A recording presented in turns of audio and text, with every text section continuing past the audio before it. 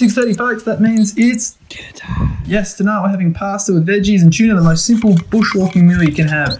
Get the stove cranking and throw 1 litre of water into a pot while you chop your veggies. When the water's boiled, throw all your ingredients in. Pasta, veggies, doesn't matter. Stir it up and throw a lid on it to get it boiling quicker. But keep an eye on it, keep stirring it.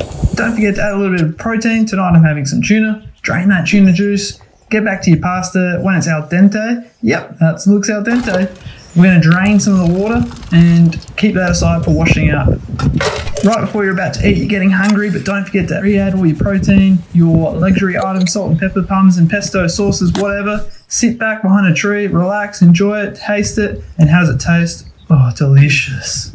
And now it's time for washing up. So throw all that leftover washing up water, give it a quick scrape, get all the food bits out, and drink it up, baby.